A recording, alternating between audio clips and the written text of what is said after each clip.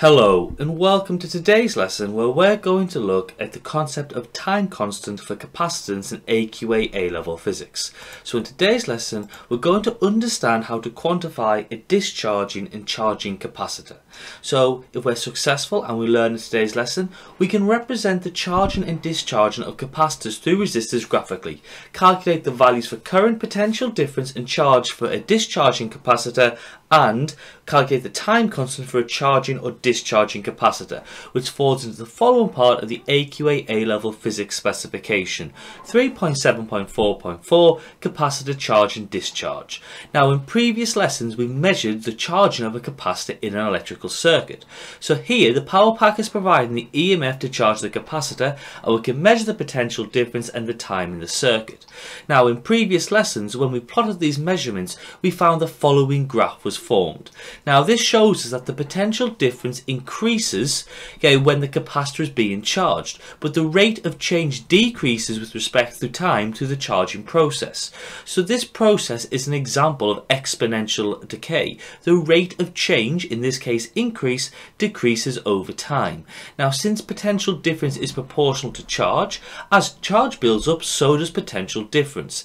The maximum value of potential difference is reached when it's equal to the terminal PD of the battery. So when the capacitor has reached the maximum potential difference, we refer to this as V0. Now once again remember that this process of charging is an example of exponential decay. The rate of change decreases with time. So here the maximum potential difference which you can achieve on a capacitor is the EMF of the power supply, which we call V0.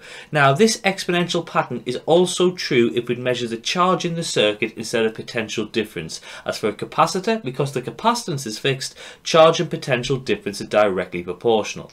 Now the charge stored by a capacitor increases with every electron that moves to the negative plate. So the amount of charge increases quickly at the beginning because a large current is flowing. Now as the current drops, the rate in which the charge increases also drops, so you get a maximum charge. So once again, this is an example of exponential decay. The rate of increase decreases over time. Now again you can find a maximum charge which we call Q0. Now we can also have a look at as if we measure current instead of charge or potential difference. However, we've got to remember that the current is measured in the circuit, not through the capacitor. So as a result it still follows an exponential pattern. However, this exponential pattern is in the opposite direction to that of charge and potential difference, because as more charge is stored on the capacitor there is less current available in the circuit to be measured.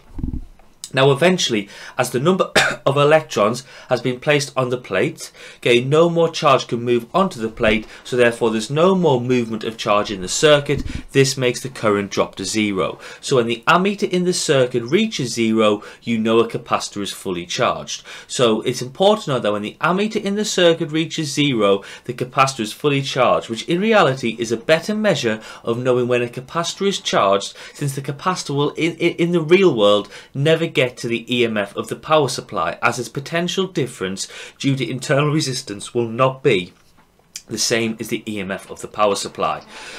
So again, this process of current change with time is an exponential decay because the rate of change decreases with time. Now we can denote this as following.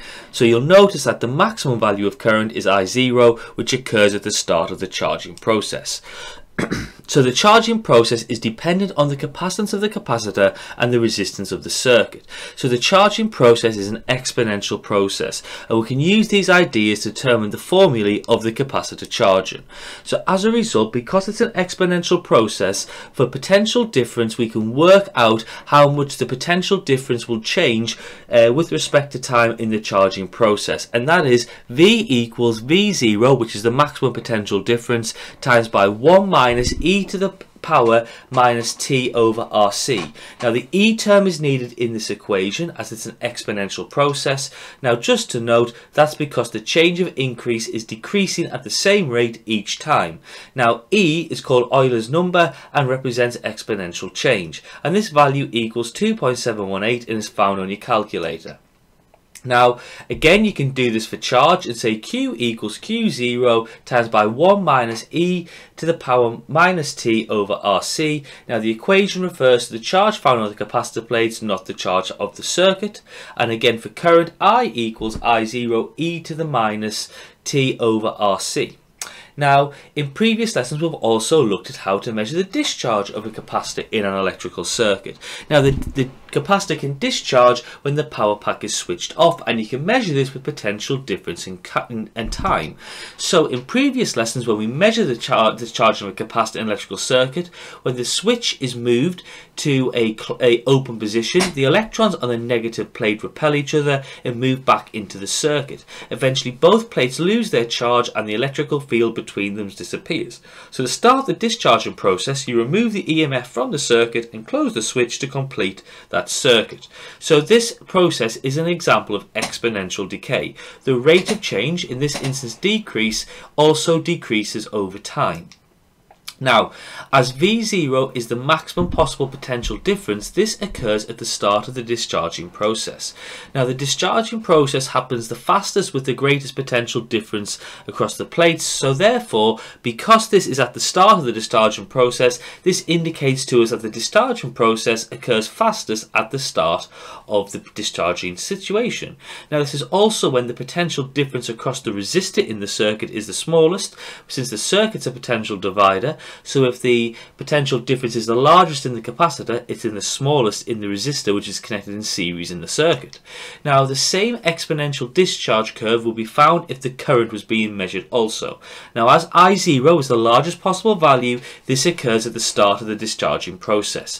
So there's initially a large current as the electrons leave that negative plate, and the current is flowing in the opposite direction from the charging current. Now, as the number of electrons on the negative plate falls, so does the size of the repulsive electrostatic force.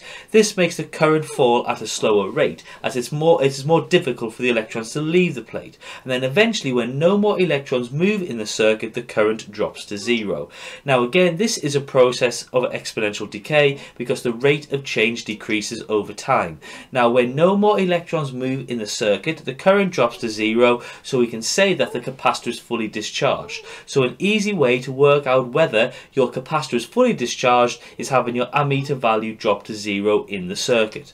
Now, the same discharge exponential curve will be found if charge is being measured. Now again, as Q0 is the largest possible value, this occurs at the start of the discharging process. Now, the charge that was stored on the plates now falls with every electron that leaves the negative plates. The charge falls quickly initially and then slows, eventually reaching zero when all the charge has left the plate. And again, this is an example of exponential decay, as the rate of change decreases with time. So we can use these ideas to determine the formulae of the capacitor discharging. So as a result, the equation to show the potential difference across the capacitor after a certain time of discharge is equal to V is equal to V0, which is the maximum potential difference, times by e to the power minus t over RC. Now once again, the e term is needed in the equation as it's an exponential process, and this process is an exponential decay as the change of decrease is decreasing each time. Now again, E is Euler's number and represents the exponential change. Now again, the equation for charge is very similar. It's Q equals Q0 e to the power minus t over RC, and again this equation refers to the charge found on the capacitor plates, not the charge of the circuit. Now also we can do this for current and say current is equal to I equals I0 e to the minus t over RC. Now, it's common in examination questions to be asked to find the time value from these equations, and you've got to be confident in rearranging this equation. So what you would do is, in the first step, is you'd collate the charge terms to one side of the equation. So we'd say Q over Q0 is equal to e to the power minus t over RC.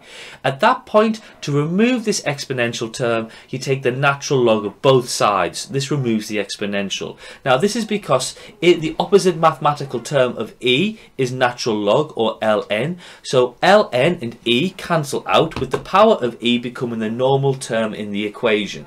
So what this means is, for example, if you had log e to the power minus 5x, that would cancel to be minus 5x. If you had log e to the 2, it would cancel through to equal 2. So if you had log e to the power minus t over rc, that then cancels to become minus t over rc. You would then rearrange the subject to make it to be t. So therefore you say minus t is equal to log q over q0 times by rc. You then remove the negative value for time and place it in the other side of the equation. So t is equal to minus log q over q0 times by rc. Now note, this is the same for any value, whether it's q, whether it's I, or whether it's v. So an example question could be as follows. Determine the time taken for the potential difference to fall to 45% of its original value if the resistance in the circuit is 20 kilo ohms and the capacitance of the capacitor is 45 nanofarads. So the first thing you do is you state the equation v equals v0 e to the power minus t over rc. You then, like in that same process before, make t the subject of your equation, because that is what you'd like to work out.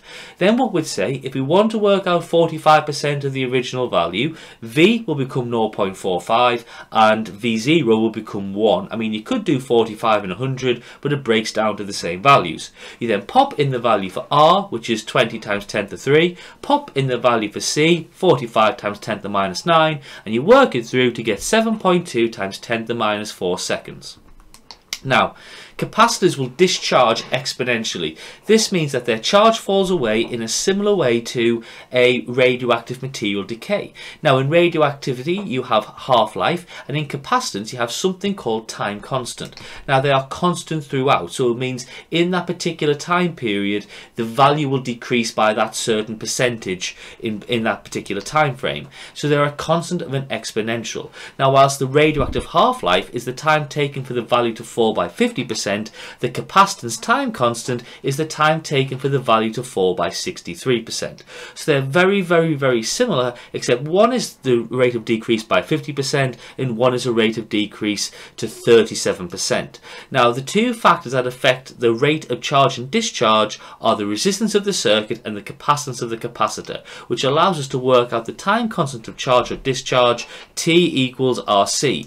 Now remember, the larger the resistance of the circuit the capacitor is in, the longer it takes to charge or discharge. So this allows us to think about our equation looked at previously and to simplify it. So if the time of discharge was the time constant, the equation can simplify, because we can say RC is equal to T. So now Q is equal to Q0 e to the minus T over T. So that becomes e to the minus 1.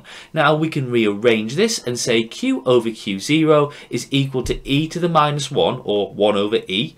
Now, because we know e is 2.718, 1 over 2.718, which is 1 over e, is 0.37. So this means that in one time constant, the value of charge falls to 37% of the value it had at the start of the time constant. Now, it's important to note that this is a fixed value and is unchanging for a discharging capacitor. And this is the same principle for potential difference in current, as they follow the same mathematics as charge. So this allows you to derive the time constant via graphical methods, because on any discharging curve, it's the time taken for the value to drop to 37% of the value it had at the start of the time constant measuring period. So what you do is you must find V0 or I0 or Q0 from the graph, and then calculate 37% of that value and find this time, the value on the graph, then find the time elapsed.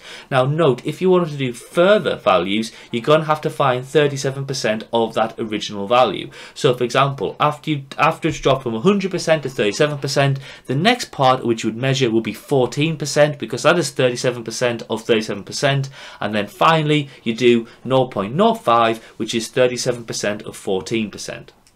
Now, it's also a very similar process used to work out half-life for radioactive decay, except in this process you look for 37% of the original value, not 50%.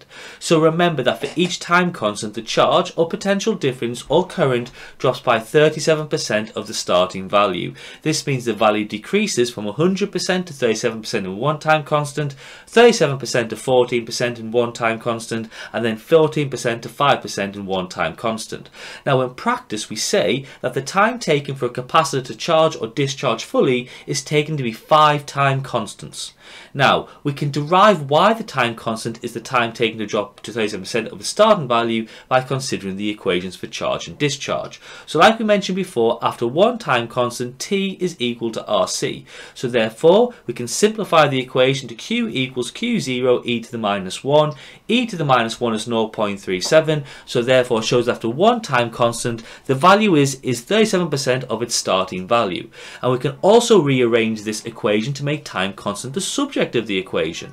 So once again, you collect the charge terms on one side, you then take the natural log of both sides to remove the exponential, and then you make RC the subject. So you get the equation RC is equal to minus T over log Q over Q0. Now this shows that you can create a log linear graph from the data to find the time constant. So if you plot a graph of log Q against time T, you will get a straight line. This proves exponentiality, and the gradient of this straight line will be 1 over RC, 1 over the time constant, whilst the y-intercept will be log Q0. So you can derive the time constant from graphical methods. So again, like we mentioned, if you plot the graph of log Q against time T, you will get a straight line, and the gradient will be minus 1 over RC, 1 over the time constant. Now it's the same if it's log V, it's the same if it's log I. Now we can also rearrange this equation to find the time taken for the charge or the potential difference to half in a capacitor. So if we're trying to work out what the half value is, so we'd say Q equals a half Q0, that it's gone to 50% of its original value. We can therefore rearrange it and say a half Q is equal to Q0 e to the power minus T over RC. Therefore, those Q0s will cancel through, and you get a half equals e to the minus T over RC. We can then natural log both sides to then remove the exponential term. So now log a half is equal to minus T over RC. We then can remove this exponential term by taking the natural log, and then we can say log a half is equal to log 2, because we know log a half is equal to log 1 minus log 2, so log 1 is equal to 0, so therefore it's minus log 2, which will cancel through with that minus T over RC to give us log 2 times by RC equals T. So therefore T, which is the time taken to half, is going to be log 2 times by RC, but we can simplify that log 2 to a value, and we'll say it's 0.69. And this is the equation to work out the time taken for the charge on a capacitor to half. So what have we learned in today's lesson? We know that the graphical representation of charging and discharging capacitors through resistors with corresponding graphs for Q, V and I against time for charging and discharging. We can interpret gradients and areas under graphs where appropriate. We know the time constant is equal to RC, and we can calculate the time constant by two different graphical methods, and we know the time taken to half is 0.69 times by RC, whilst we know the quantitative treatment of capacitor discharge is equal to Q equals Q0 e to the minus T over RC, or the equivalent equations for V and I, and the qualitative treatment of capacitor charge is Q equals Q0 times by 1 minus e to the power minus T over RC. So if we've been successful, and we've learned in today's lesson, we can represent the charging and the discharging of capacitors through resistors graphically, calculate values for current, potential difference in charge for a discharging capacitor, and calculate the time constant for a charging or discharging capacitor. I hope you've enjoyed today's lesson on the time constant and how capacitors charge and discharge, which is part of the capacitance topic in AQA A-Level Physics. Thank you very much for listening to today's lesson, and have a lovely day.